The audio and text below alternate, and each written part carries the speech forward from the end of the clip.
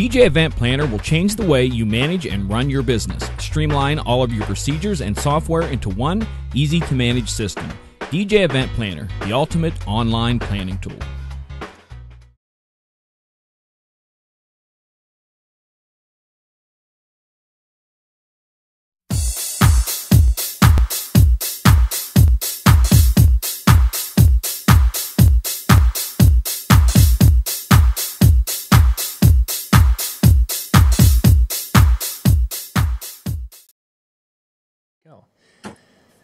Good evening and welcome to Tuesday Night with Brian and Jay.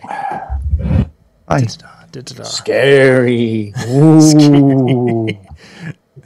Oh, it's a typical Tuesday night. I've got to get It is before Halloween. It's scary It is. Tuesday night. Okay, there we go. I had to get our Tuesday. So tonight we've got a couple of topics we're going to be hitting for those of you out there watching, and we want to thank you for being with us. Folks who are just joining and jumping in.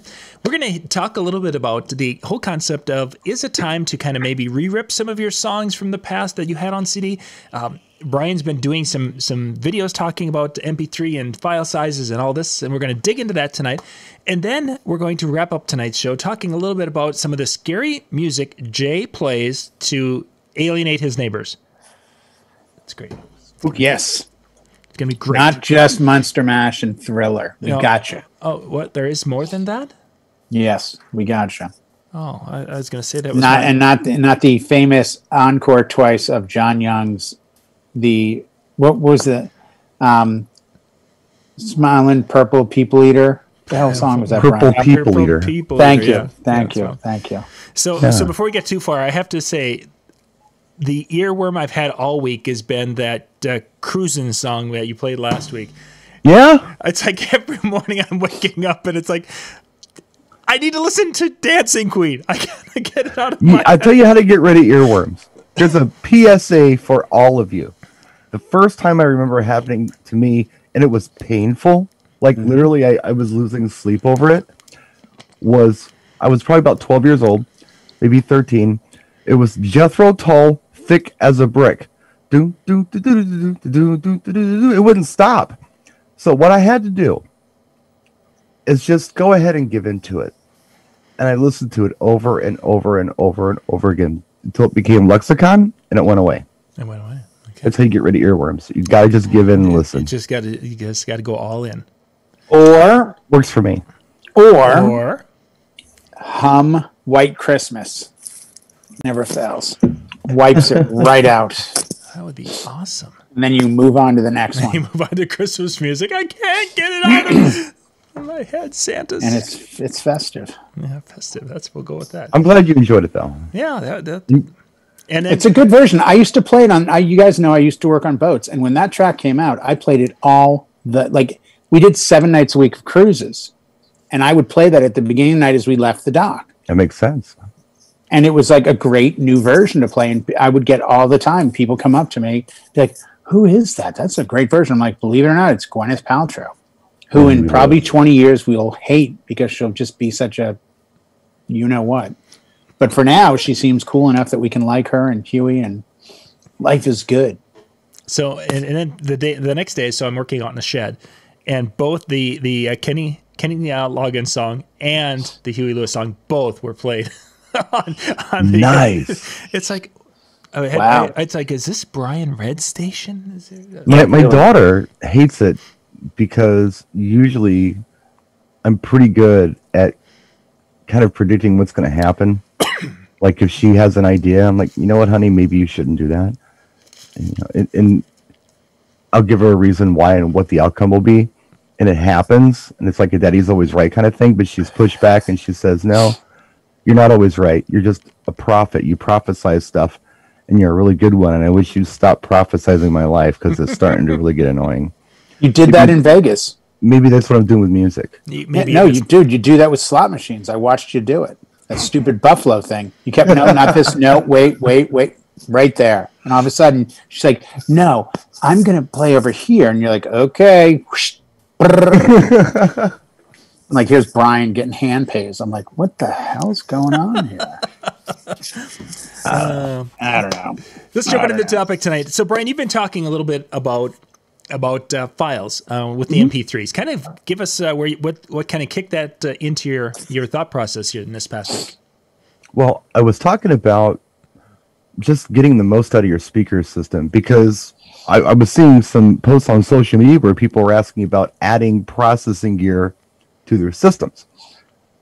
And I was curious what kind of system they're running, and it's pretty modern stuff, like, something decent like a Pioneer or a Denon controller or mixer with a nice sound card and like a VDJ or Serato kind of thing, along with some kind of power speakers. And, good stuff.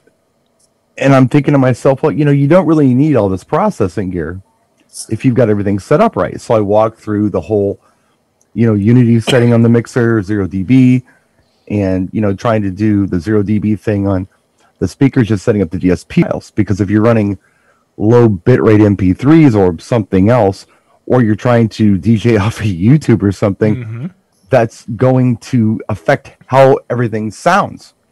Right. And somebody popped in on one of the comment sections, it was actually on Facebook, under the video, and said, you talk about 320K MP3 a lot. I use 128 because back in the Napster days, they said that was fine. And so why would I want to use more space for these bigger files? And I explained that, back in 2000, when Napster was a thing, we were looking at MP3s more as something that you listen to on a personal listening device. Sure. Like the early iPods and things. And space was also an issue on those because they didn't have big hard drives. Nope. So they wanted to save space and give you something for personal listening that was acceptable. So they felt like 128 was fine. But now we're running through large sound systems and broadcasting this stuff at events. So bitrate does matter. It does. The higher the bitrate, the better the sound. And MP3 at a 320K rip is not the best thing you can get either.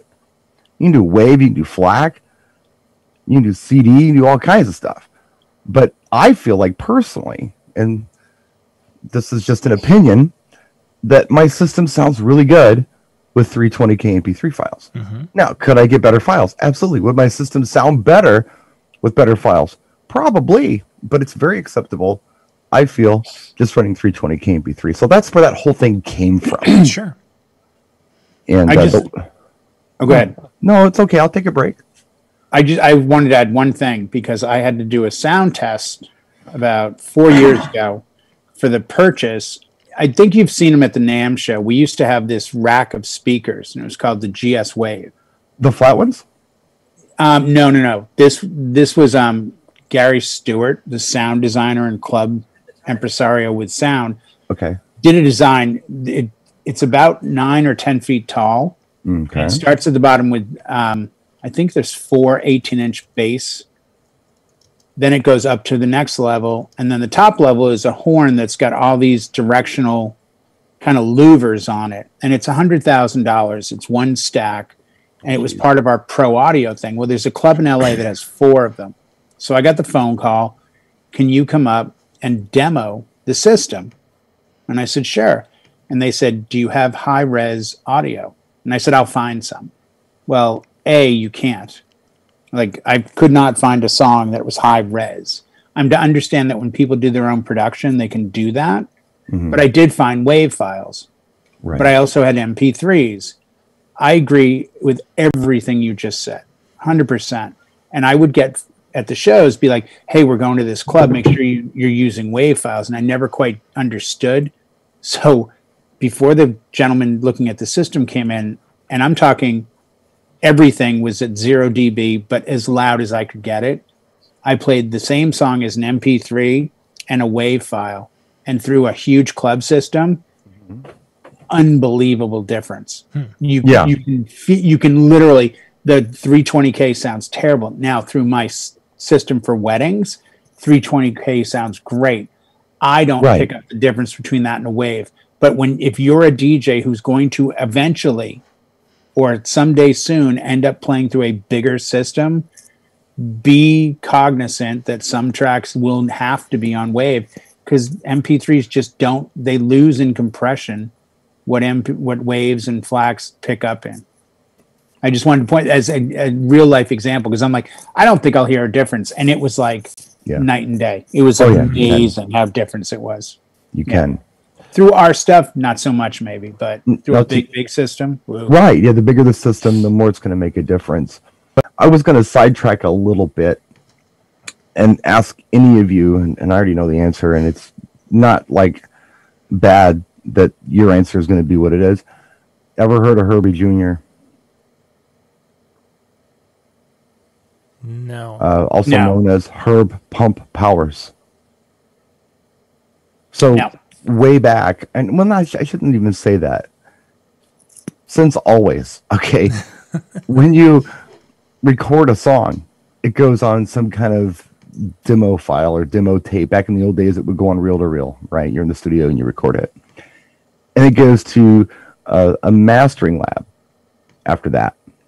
And there's somebody in there that back in the old days, they would cut the master. They would EQ it out and cut the master of your record to go to press, right?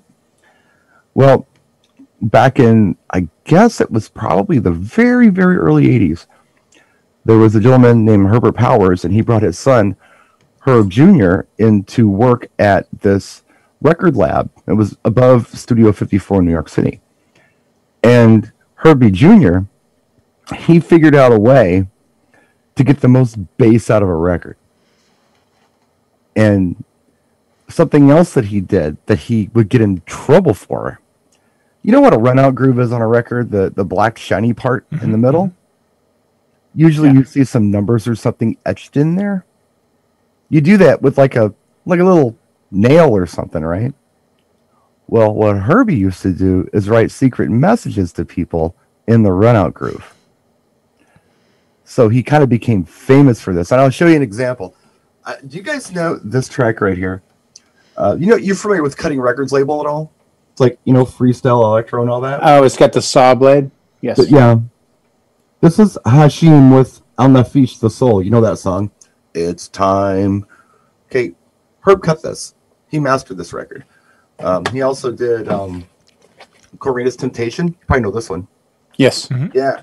He did like a bunch of Salt and Pepper stuff, Information Society, Shannon Let the Music Play. He cut that, which is really the one I probably should have grabbed. But he was very famous, and all of these artists know him, and people would want him to cut their records because he really knew how to make them sound great, for club back in the days. And what I was doing on the phone while Jay was talking, I didn't mean to be rude. I was trying to prep a little bit because I wanted to do a quick screen share here, if I can, to show you what his little messages were, because I took some pictures. Just real quick, that'll show if you up. don't mind. I'm trying to see. This is the kind of stuff he used to write in there. Dedicated to Dorian, it's like Martinez. It's hot in 83, 87, and still in 94. And then this is on my Facebook, so forgive the stuff here that I'm doing. But Herbie Jr. and a smiley face. That was his signature. So it's 2 dots, little triangle, and a smiley face. Hi, Kelly. Congrats, Papa Wiz kid again. Apparently they had kids. So there's little messages like that he would write in the run-out groove, and became very famous for it. And everybody wanted Herbie Jr. to cut their records for him. He's actually a Facebook friend of mine. And people who have had these records since they came out and love these records don't even look at the run-out groove and know who Herbie Jr. is. So anyway, that's my history lesson on Herbie Jr. Yeah. And the reason I bring it up is because he still does masters out of his home studio. That's awesome. He has said in interviews, because he's like the sound guy, like he knows how to master stuff, the one that everybody looks to, And he says the best format we've ever had for fidelity is compact disc. It's really good. So that's the best.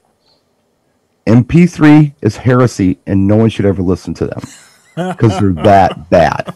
Big sound guys don't like MP3s. Oh. Herbie is like, what are you doing to my songs? Yeah. I made these beautiful songs, and you're making MP3s? Never do that. So he hates MP3. Right. So a sound guy, he really knows the difference. I've talked to big sound guys, and they've literally said, like, I was in the van with Christian listening to something. He's like, oh, and he reached over and turned the volume down. I'm like, what? He goes, this sounds terrible. You can't hear that hissing? And that I'm like, no, dude. Yeah. I've got it turned up so loud. No, I can't. It was like Kerncraft or something. I'm like, no. But right. But you and I have talked about this before, and we had that new mixer, the V10 at NAMM, and everyone had such a like, oh my God, it's got compression. I'm like, dude, compression, whatever. And then I messed with it, and I messed with the compression on it. I want compression on everything. Because, like, we didn't turn the volume up, but I swear it got louder. Like, the lights didn't change, but it was notably louder. They're like, no, it's not louder. You're just perceiving it to be louder because now the compression is coming in and pushing all the waves where they should be, and kind of thing. It's like, right. It's a weird thing that kind of stuff does. And there's like buttons on old school stereos for those of us who are older that say loudness on it. Yes. Because there's a certain feel that loud stereos, in either a car stereo or a home stereo, has. And what they were able to do is achieve that same sort of fidelity by flipping a switch and not cranking it up. Yeah. So yeah, it's a great touch. As is the band Loudness from Japan, the 80s metal band. Featuring Akira Takasaki. Rock and Roll Crazy Nights. Yeah, I was going to say they had to work on that. See, you thought you got me. You totally I said I finally have my moment in the sun, and once again, you rain on it. Just Brian S. Red Rain. Hey. You should do like a chocolate rain, but be like, I'm going to Brian Red Rain. Remember that? Get on your feet. I know the song. Yeah. Yes. Okay. That's one of the founders of YouTube. Disciples of Hell. But maybe I'm wrong. I don't know. Maybe that was somebody else. Maybe. But anyway, it's for what I run, it's fine. I don't hear anything that sounds bad, but I do notice when something is old.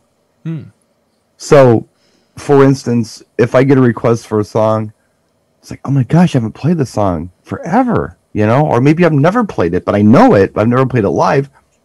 I put it on, and it's like, oh no. Yeah, I've got some of those. That's something that I ripped in 2003, and it sounds terrible because I did it at 98 or 120 or something. But even old, like, it's Stand By Me. Do you have Stand By Me by Benny King? Of course you do. I have like 3 versions of it, and they all sound like I stood down the hall with a tape recorder from the vinyl. And I'm like, they don't register as 96, excuse me, 96K bit, but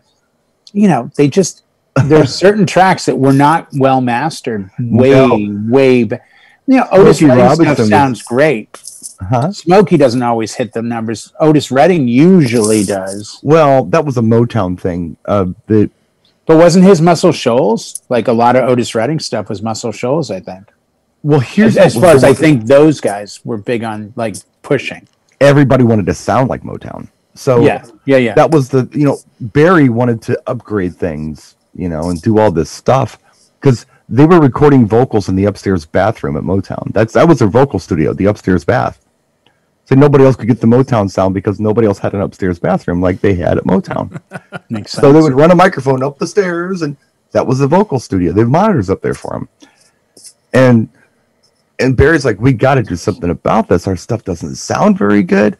We could really make a big difference if we just went ahead and stepped up a little bit. And Smokey said, yeah, but everybody's copying our sound.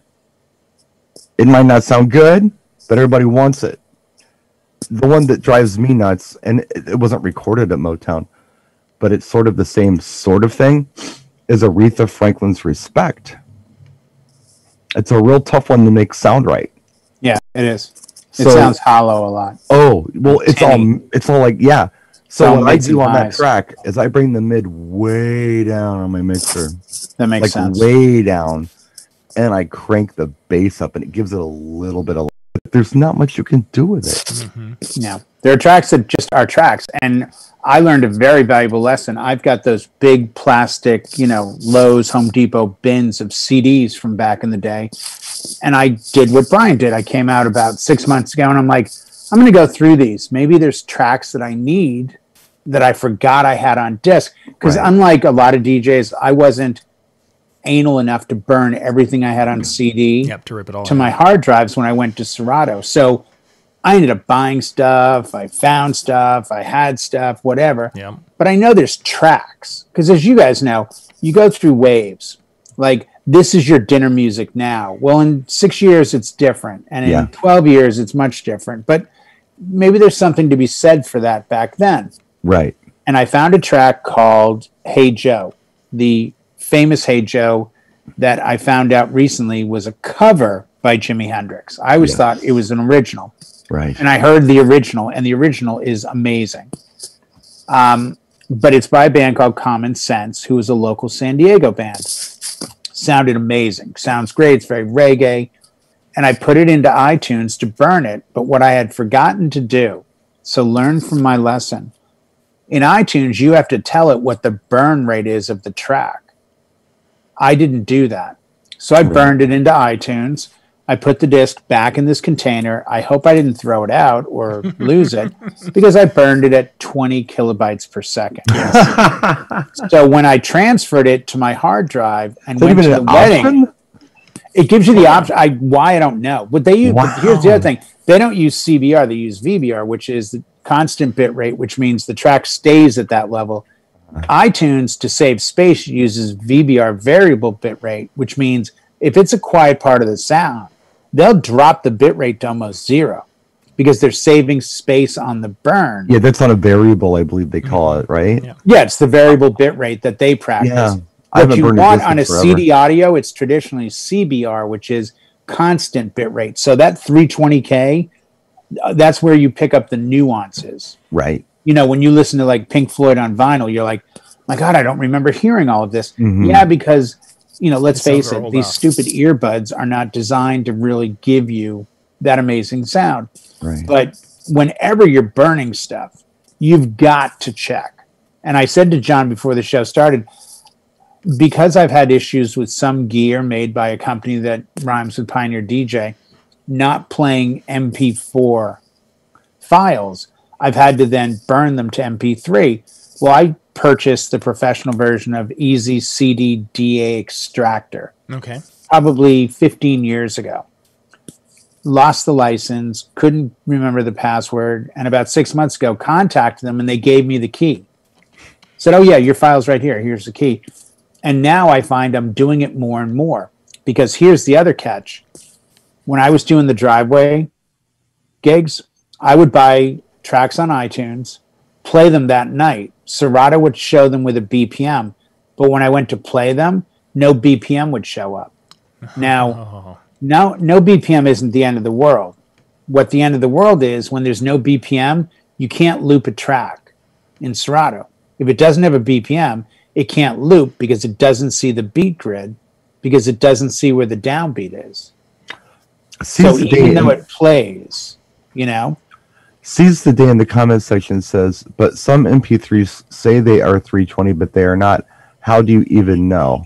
Well, if you rip at 320, it should be a 320 MP3 file. And there are some softwares out there, and Jay mentioned iTunes, and that's what I've been using because you can go and set all these parameters before starting.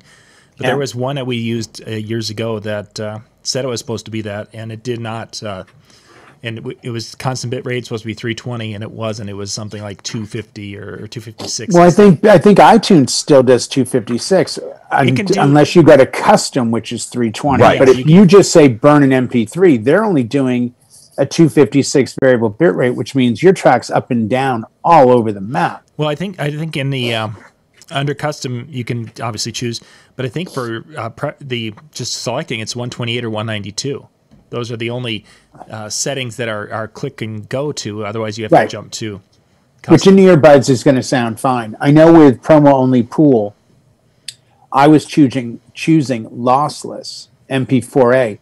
The problem became those wouldn't play on a CDJ. So I would go to a show with this great playlist, and there'd be 3 songs out of 15 that were visible, and the rest were errored. And I'm like, and I realized I've got to convert. So now I've got promo only pool set to MP3 at 320K.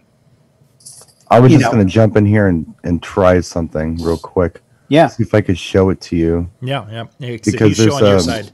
I can't show stuff because it kills my kills. Either you guys see it and they don't, or the folks do and you guys don't. So when Brian shares, we all see it. Okay, so I can share. It's okay. Yeah. Yep. Exactly. If you or Jay share, then everybody can see. But yeah. Okay, so I'm gonna just give me. Yeah. I'm gonna share the screen real quick and just show you how I check stuff, just to make sure that it's what I want it to be. And I'm running Windows. Crap. What's going on here? I'm running Windows 10. It's kind of weird seeing ourselves, 30 seconds ago. Yep. Sorry about that. So this is one of my promo onlys. It's Express Audio, January 2020, week 5. I'm just gonna grab a track. Let's do 2 Chainz featuring Future. Yeah. Dead Man Walking. It's one of my favorite songs. It's my absolute favorite. It's my joint. Mm-hmm. So if I right click here on the track, it's on the MP3 file itself. I go to properties, okay? And once I'm in properties, it tells me it's an MP3 file. It tells me how big it is, which pretty much can tell you what bit rate it's ripped at. Mm-hmm. I mean, if it's 5.11 megabytes, but the song is not long. It's a short little track. Yeah.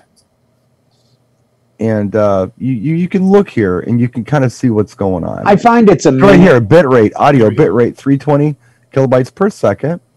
The song is 2 minutes and 13 seconds long, and that's by clicking on details here.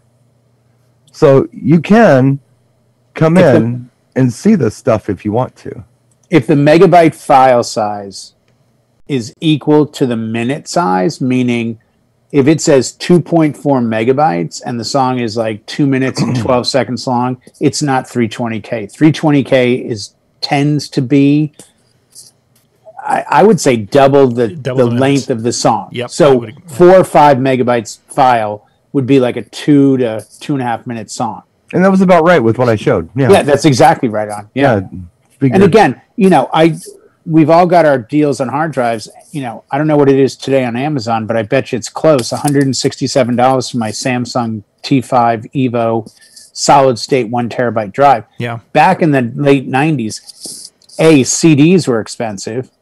And if you didn't burn it right, it was a toast, done, good, throw it out. And hard drives were insanely expensive. And now that's not the case. Right. You shouldn't be playing.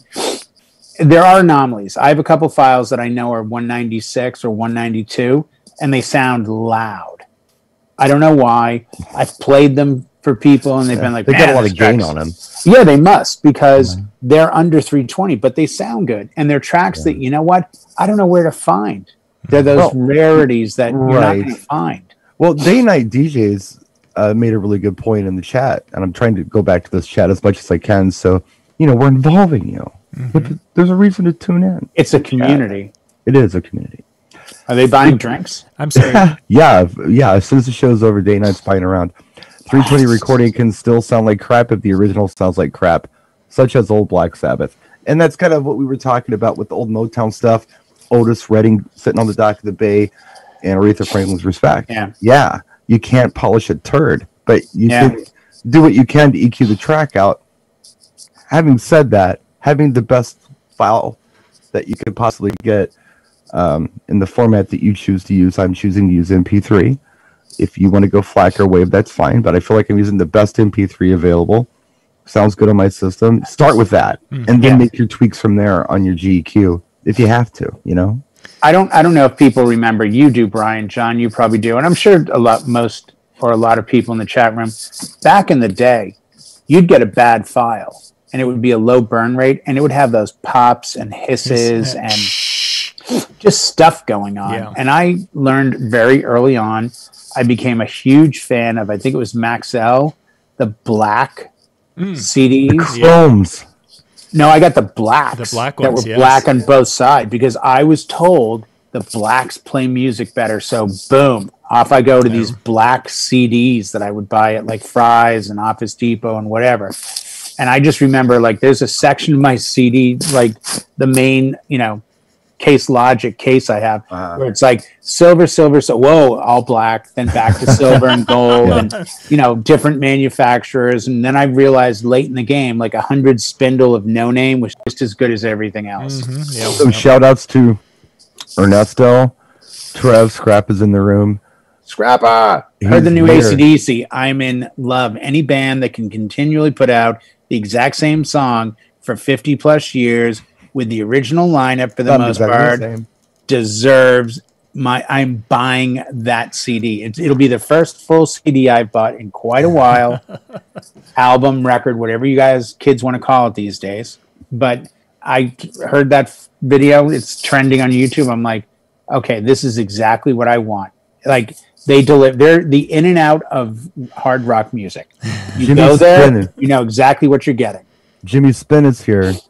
Bill Marsh, poor Bill Marsh is here. I'm going to start calling him poor Bill Marsh. Why? Because that pink shirt he wore the other day? I feel bad for Bill because he can never get a word in edgewise. It's like John. He can't talk when we're in here. John doesn't talk anymore. And my dude from Power Jams DJs, Jimmy J. Rock Reed's in the room too. Yeah, we get some folks. Jimmy Reed's here? Yep. Jimmy's talking about using virtual with the S11. That's what I like to see. Oh, wow. Yeah.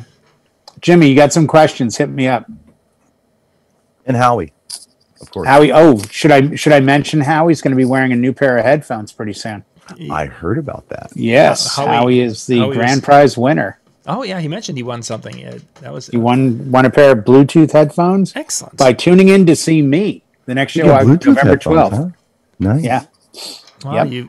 But yeah, he tuned in to see the Happy Hour, Pioneer DJ Happy Hour with your host.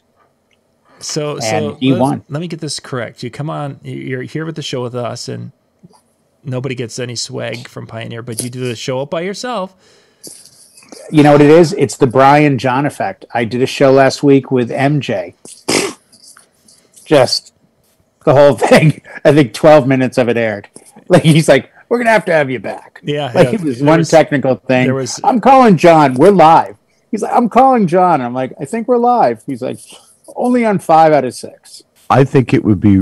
Oh, JC's here too. What's up, JC? I think it would be dope if you could talk to them about some swag, like for the show. What do you want? You know what I want. You want? I know you. Yeah. You want? Well, I got what I want. You want some laptop stickers? I can get some laptop stickers, some T-shirts, stuff like that. But you know, T-shirts are good. T-shirts are good. T-shirts are good. And get some T-shirts. Once a month, do a set of get the official driveway party coasters. That'd be nice. Well, I think sadly in today's times, Brian, companies are burning through lots of revenue by all the shows they're doing and the amount of money they spend on hotels and airfare and travel. And you know, you may want to take some of that into consideration. It's not like they're rolling in dough anywhere because they haven't spent a dime this year. Yeah. I just want to point something else. Yeah. When it comes to headphones, the packaging costs more than the manufacturing of these damn things. Just so you know, I'm just. Saying. You ever stop and see the stuff that you get, and you look at it and go, "I paid $1.12 for this," and they're making a profit. They've not only managed to manufacture whatever this widget is that I've got, but they packaged it. They sent it from Asia to here. It was marked up at the dollar store or Five Below or wherever you bought it, and it's still like I got. Here, this stupid thing. This is an iPhone, like 20-foot cable or a mini USB cable. And it's like, I bought it for $1. Like, and everyone made money on the deal. Like, what's it cost? Like 12 cents? But the whole Beats by Dre thing, I'm just laughing. I'm like, oh my God, they're renting money. $3 billion. Apple bought $3 billion for Jimmy Iovine and Dre. That's not crazy. $3 billion, and we did stress tests with them. Dude, those things snapped at every opportunity, but they were more fashion than they were actual wear. I saw a thing yesterday, and somebody was whining about some headphones, and I'm like, he's like, yeah, man, they broke. I've had them for 3 years. I'm like, I'd be pretty happy. Break it down by annual. The laptop you're watching this show on that I'm using, I paid $900 for in 2013. John, it's my fault. I threw him down this rabbit hole. I didn't mean to. Damn it.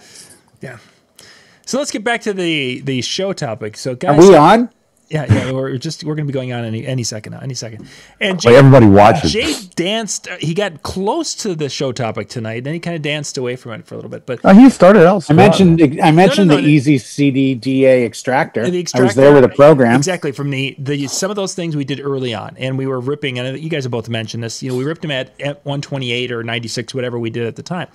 They were the low. question really comes is, and Robin mentioned it in the chat that she's been ripping, but do you think that this is something that people should do, is really dedicate themselves to going back to those old CDs of songs that we play today, but the original, and re-rip them if they were re-ripped over 10 years ago? I think it's a good idea. Especially if you don't think the things sound good. You got nothing else going on right now. I mean, most of us aren't doing anything else. This would be a great project. Get yourself a nice new hard drive. You can order that thing. You don't have to leave the house. And load it up with your tunes, and rip something that will tag it for you, because that part sucks. That's the issue, though. All the ones I have, you throw them in and they come up as artist title 1, artist title 2, and it's like I don't have the time in the day to put okay, this is obviously Lords of Acid, and I've got to write each song out and which mix. And the ones that I felt like did the best tagging, not my favorite software, but tagging was a good thing, so I made the compromise, was iTunes. I felt like they did the best job of tagging stuff. Mm-hmm.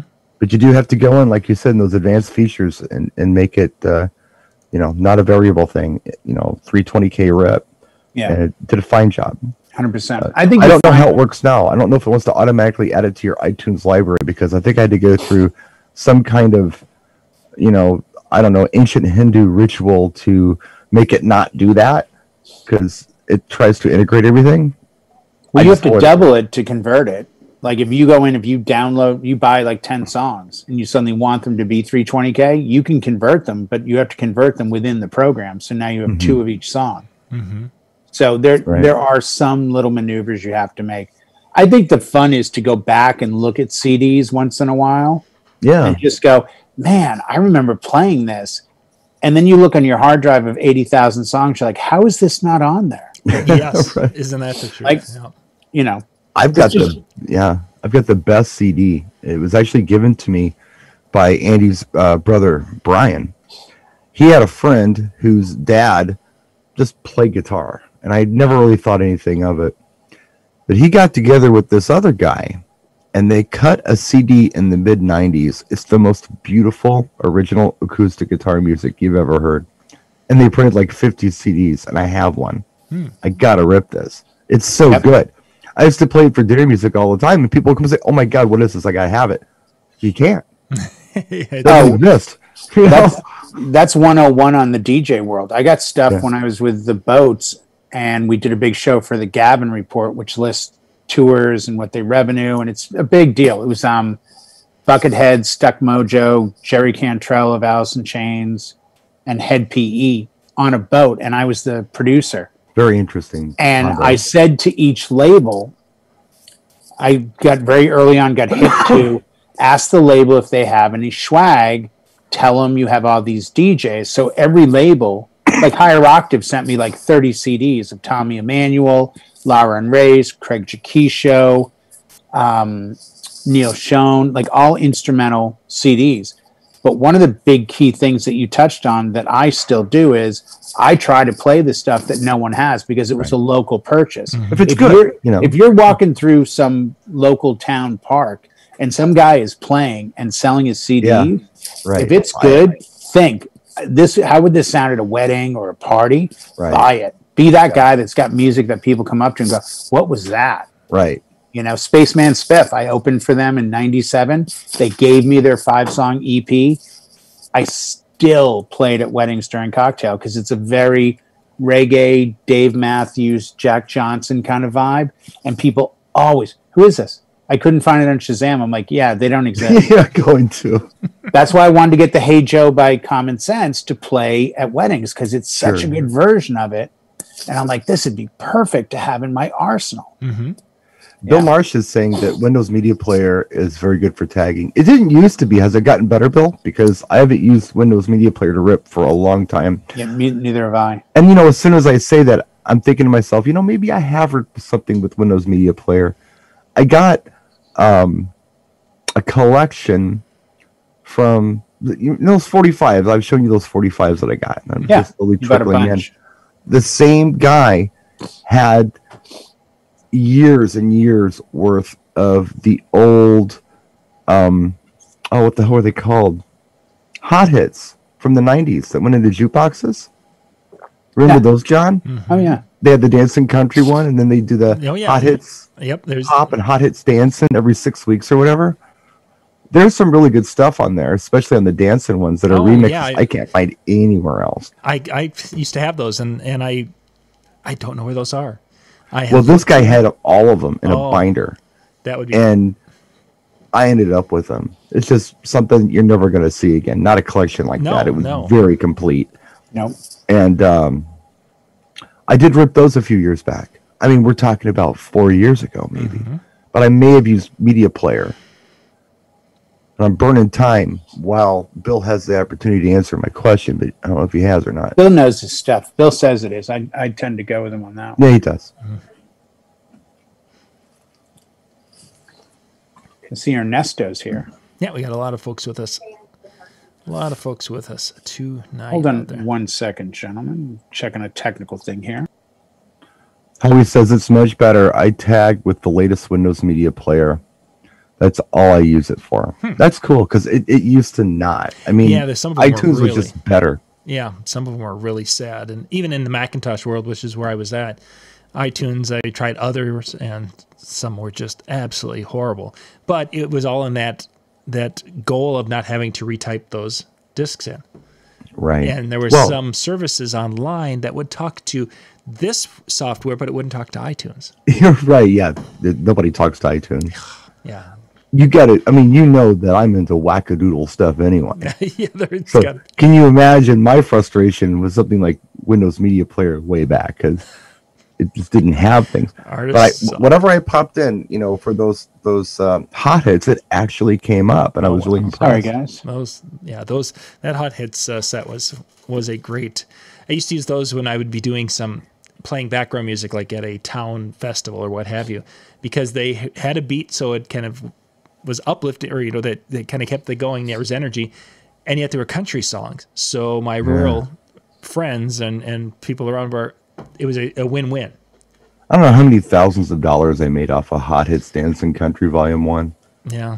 I mean, you just bought it. You didn't have to buy anything else. And then, was this like a platinum set? Because I'm not that familiar with it. Was it like? It was there were 6 discs in the Hot Hits Country, Volume 1 through 6, and it was just it was a compilation of remixes that they had put together. A couple of songs may not have been remixes, but it was otherwise they were all country remixes, and they were really good. Well, they had a jukebox. They were more of a jukebox fulfillment company, right? And I used to get them. Oh, geez, the places I used to have to go for music. There was a warehouse I used to have to go to get the stuff because they didn't have a storefront. Do you knock on the door and supplied these things? You needed a password. What do you want? No, you had to ring a bell. The moon is brown. They had a camera. They saw you. Then they let you up the elevator into the warehouse, and you just went into this big warehouse. And hey, Bri, what do you need today? Yeah. And those guys in there would just pat you down and make sure there's. The guys and girls in there were absolute musical savants. Mm-hmm. Do you remember The Source? I don't even know if he's still around. Was it like The Source? Yeah, The Source. He had a lot of. He had a lot of that stuff. He was the only guy I knew you could find like Funky Mix, Ultimix, X Mix, Hot Track, whatever, like everything. It was like Kid in a Candy Store on Adderall. It was like, oh my God, he's got everything. They did jukeboxes. But they didn't do them. They supplied jukebox people with the stuff. Nice. And they did record stores, or anything. They were the distributor for the area. And I think they did a lot of Chicago stuff too. Because the Source is out of Chicago. Yeah. It might be affiliated in some way. Could have been. That guy was out of Chicago, I know. We used to have a store downtown called Radio Doctors in Milwaukee. It was really hot. It was right across from Mecca Arena where all the concerts were. So the cool thing about it was you could go to the record store, you could buy the record, then go to the concert, or vice versa. They open late after the concert, and they have blowout sales. Sometimes the artists would find records in there. But it was one of those really cool record stores. Kind of looked like First Avenue in Minneapolis. It was that big and kind of a corner storefront, real cool looking. The people who ran that started this warehouse, but it wasn't a storefront. But it was all the people collectively from Radio Docs got together. You know, the people who ran the cool DJ section in the basement and that stuff, they got together and opened this warehouse. I don't know if it's still there or not, but probably not. Yeah, I go in there and get these when I needed them when I was working clubs and I just needed mainstream crap. And it was even before I had a promo only subscription. So, you know, it would have the hits on there before I knew I needed them. When I went to the boats, the first thing that they handed me that they owned in-house was what was called the Mobile Beat Top 400. Yeah. You familiar with this? I got in trouble with those. I'll be right back. Oh, it was on the same list as the Platinum. Mm-hmm. But I just remember back in the day, and it's hard for young DJs who can so readily get their hands on content, right down to, you know, stolen hard drives on Craigslist, to understand that that was the absolute goal of goals, was like, can I actually maybe find a, you know, version of the Platinum series? Because it was like, I'd seen it in other DJs' hands, but I'd never had it. And then when they gave me the Mobile Beat 400, I'm like, what is this? Mm-hmm. And when I was cleaning the garage the other day, I found one of the lists that breaks it down by BPM year. I got to tell you, you could do a lot of gigs with those as long as nobody wanted much past 98 or 97. But up until that point, you were pretty set. And I'm sure that they got in trouble and it was illegal, but still, it was shocking. Here's a Hot Hits Pop, Volume 82. Yep, there they are. There you go. So like you see the picture of the jukebox on it. So oh, perfect. Oh yeah, those are the jukeboxes with these. Some of they were great for DJs too, you know. Yeah, they advertised in the early Mobile Beat magazine issues in the mid '90s. Is where in the back kind of thing. Yep, they were in the back. That's where I found out about them, and they were some of the first things I bought. That and Wolfram Video. Wolfram Video was out of West Dallas. Yes. Yep. Right here in Milwaukee. Yeah. Yep. Those are some of my early music purchases. Wolfram Video had the best music videos. They were here in Milwaukee, and you can't even find a reference to them on the internet anymore. Like, they don't exist. If you Google Wolfram, all this other stuff comes up. But back in the old days, like John's saying, shoot. Oh my gosh. All the early clubs that I worked at that had video. Yeah. Like the first video club I worked at, like big major club, I think it was 19 years old. So it was like, I don't know what, 1990, and everything was Wolfram, and Wolfram was so good, and you could buy the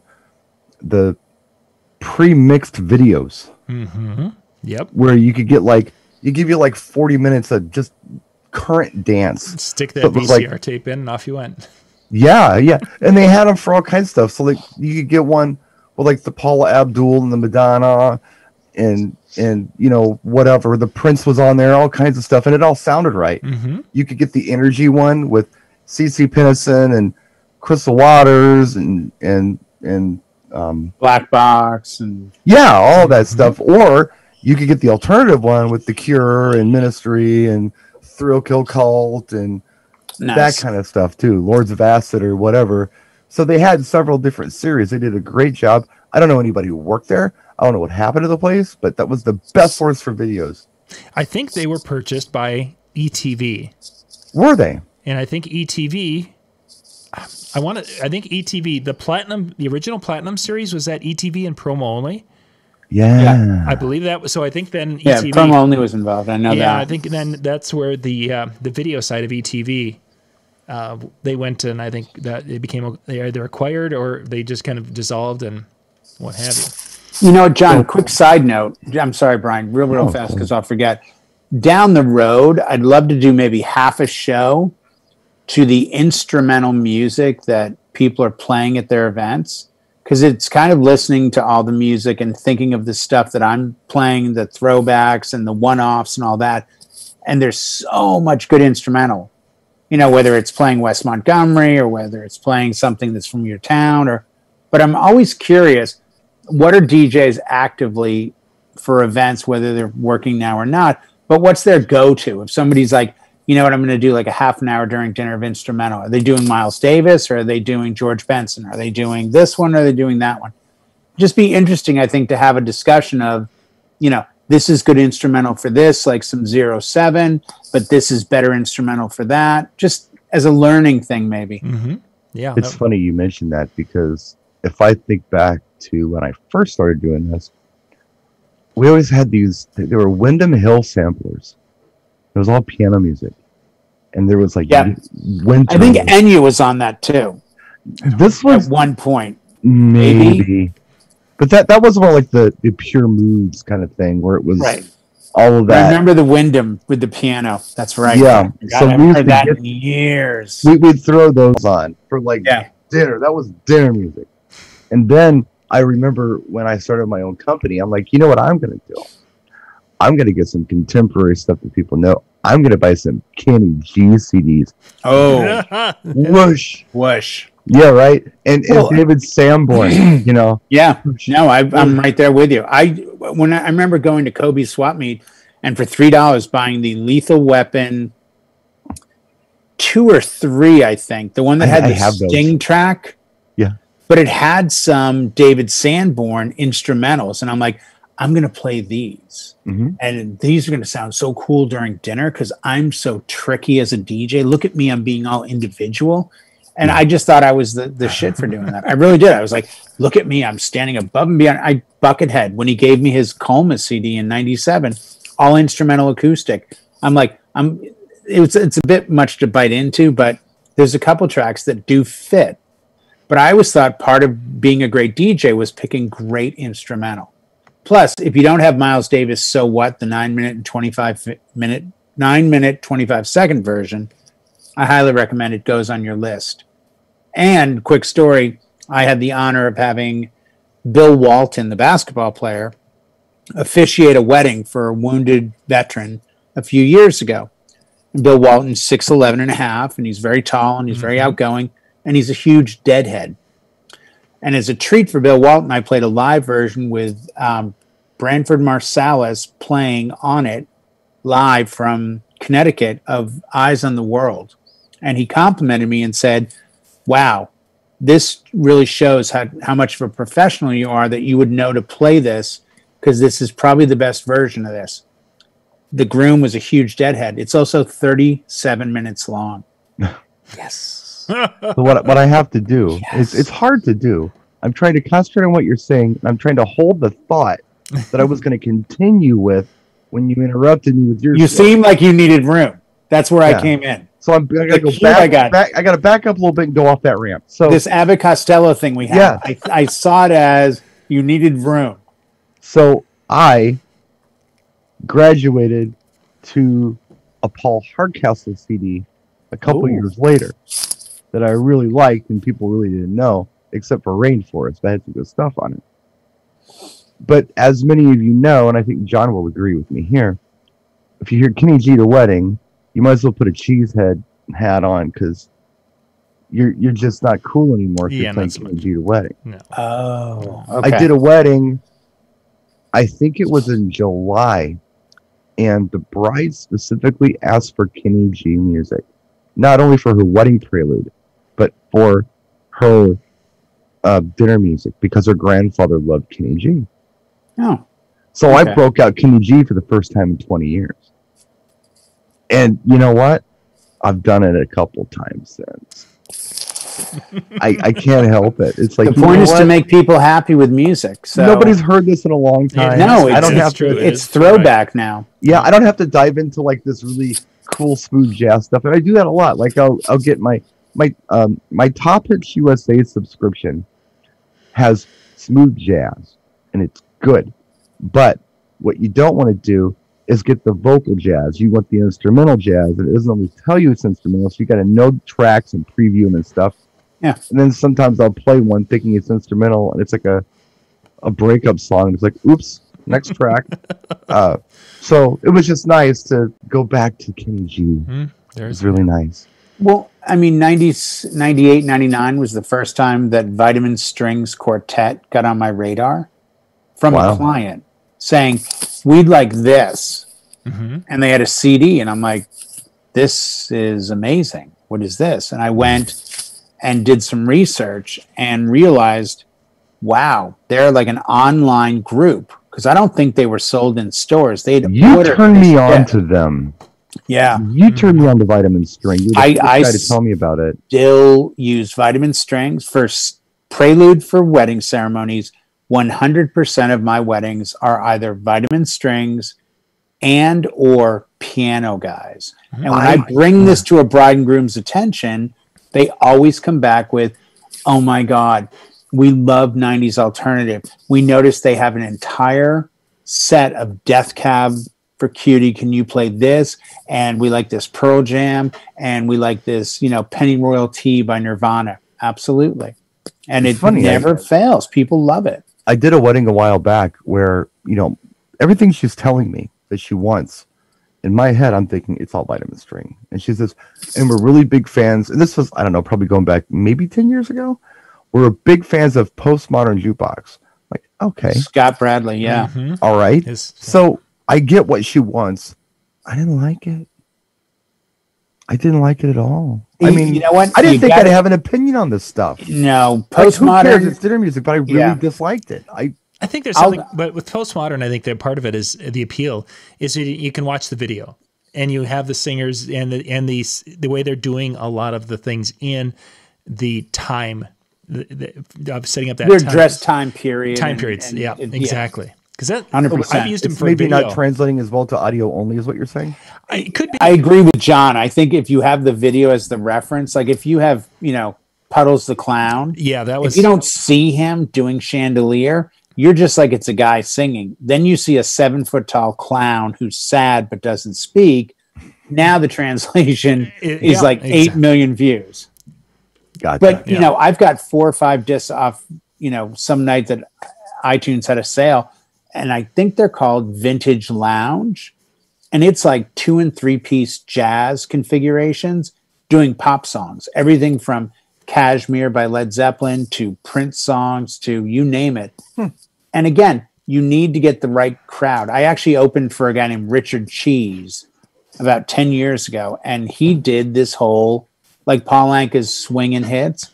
Richard Cheese kind of started that. He took songs with swears and everything and just put this like cool boppy jazz thing. You turned me on to him too. Thank you. We've talked but I mean, play Fight for Your Right to Party by Richard Cheese at a wedding, or Baby Got Back, and it's like it's a whole new level. Like doing Another Brick in the Wall. Yeah, that's another good one. I like doing that one. But I cut out the dumb little bit he does in the break. I cut that out. Yeah. And watch the language. He will swear. Not another Brick in the Wall. No, but I'm another tracks. I do Bust a Move. I do. We are up to our hour, guys, and we didn't even talk about Halloween. We didn't even go into it. But we covered a lot of next week. Well, next week's after Halloween. We got to do Thanksgiving songs. So should we do 10 minutes of overtime for Halloween? Does Jay have 10 minutes of songs? I have 10 minutes worth of wine. 10 minutes worth of time left.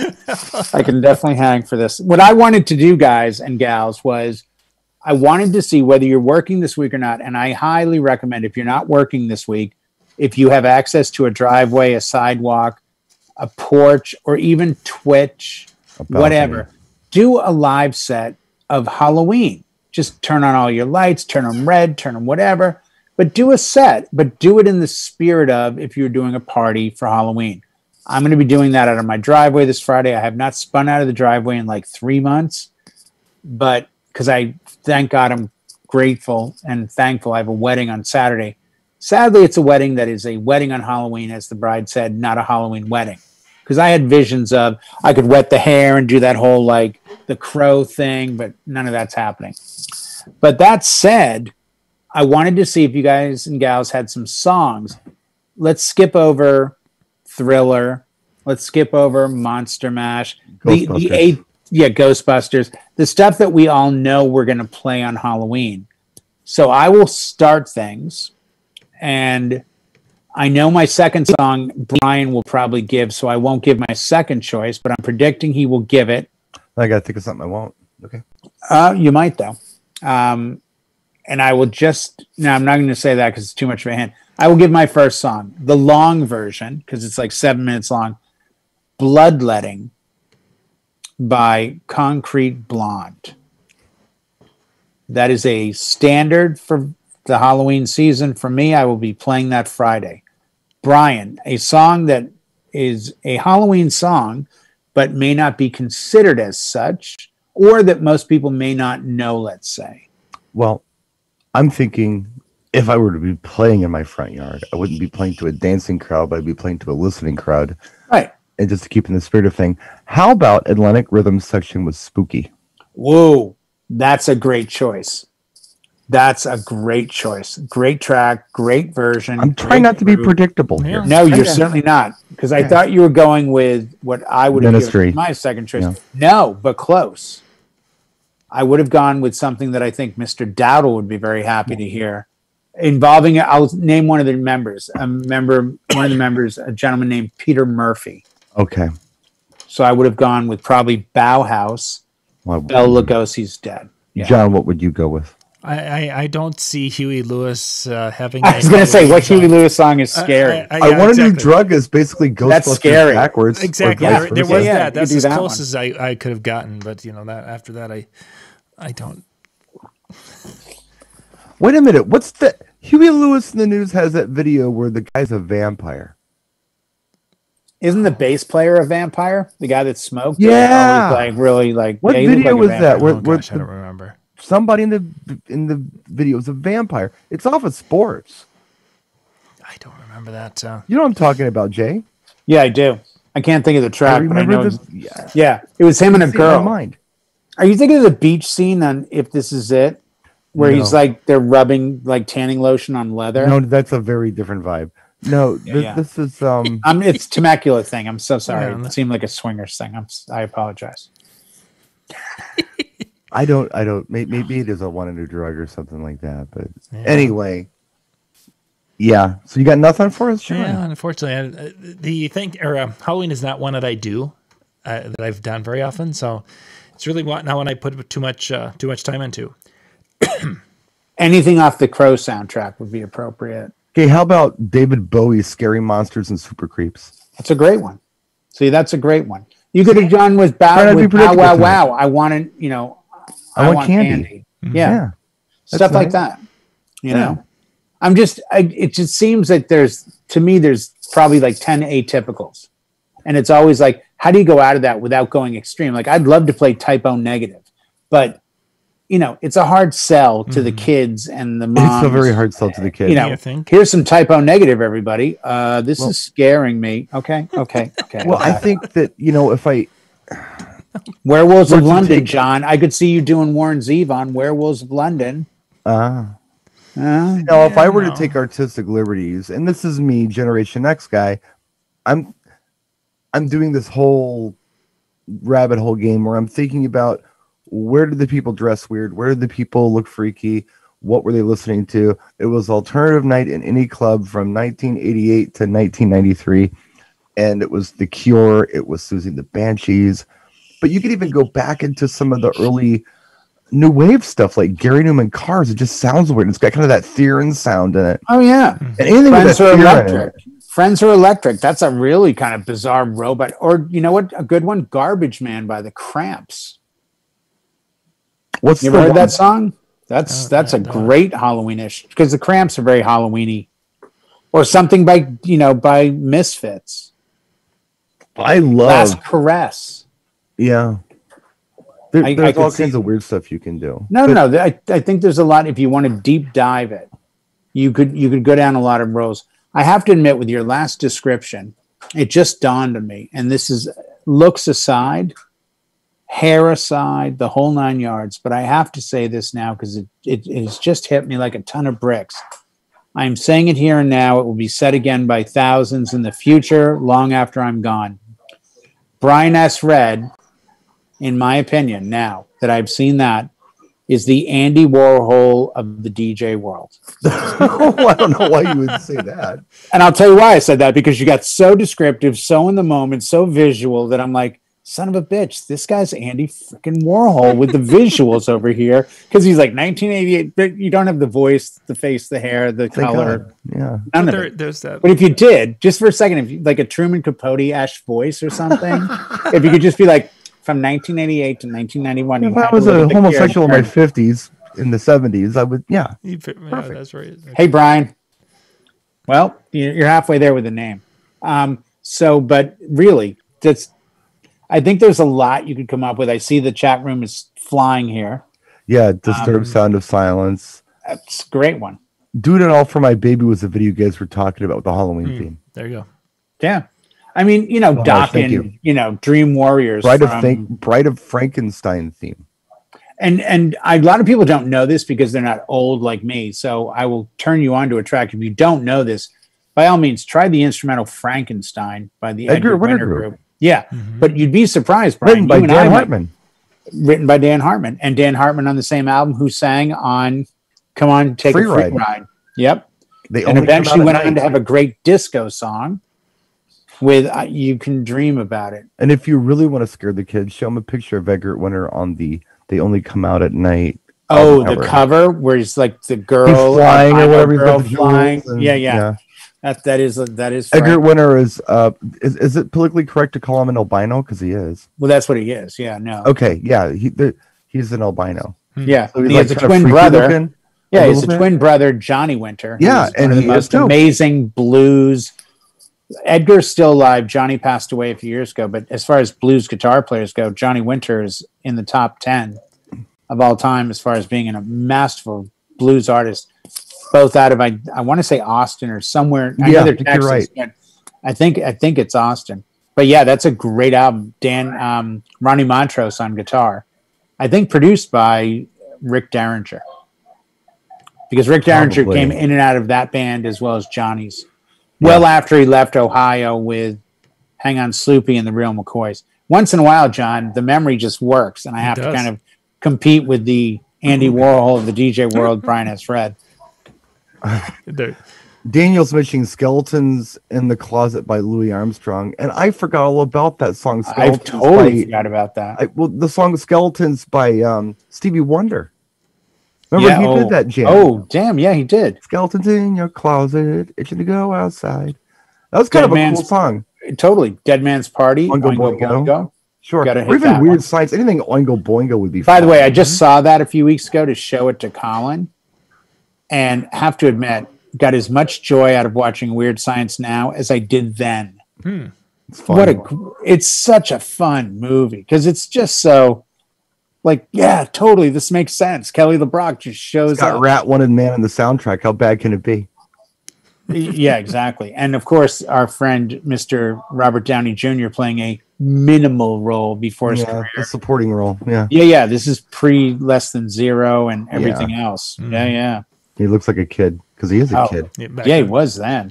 I even I really, for some reason, whenever I've done Halloween parties for big people, I like Devo for Halloween.